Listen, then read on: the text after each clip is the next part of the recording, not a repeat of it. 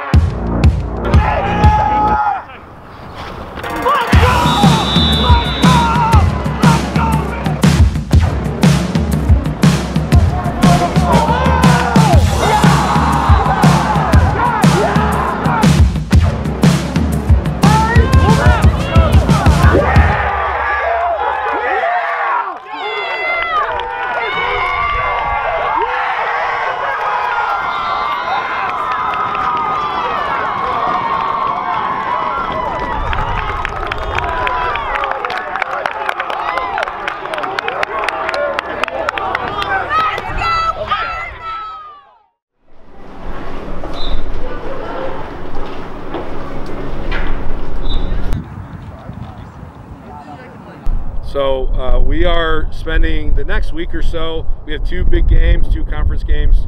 The biggest priority for us is keeping our bodies in as good a health as possible. I believe we're as talented as any team we play. There are some areas on our team where we don't have as much depth as others, so don't really have the luxury to go hard all the time.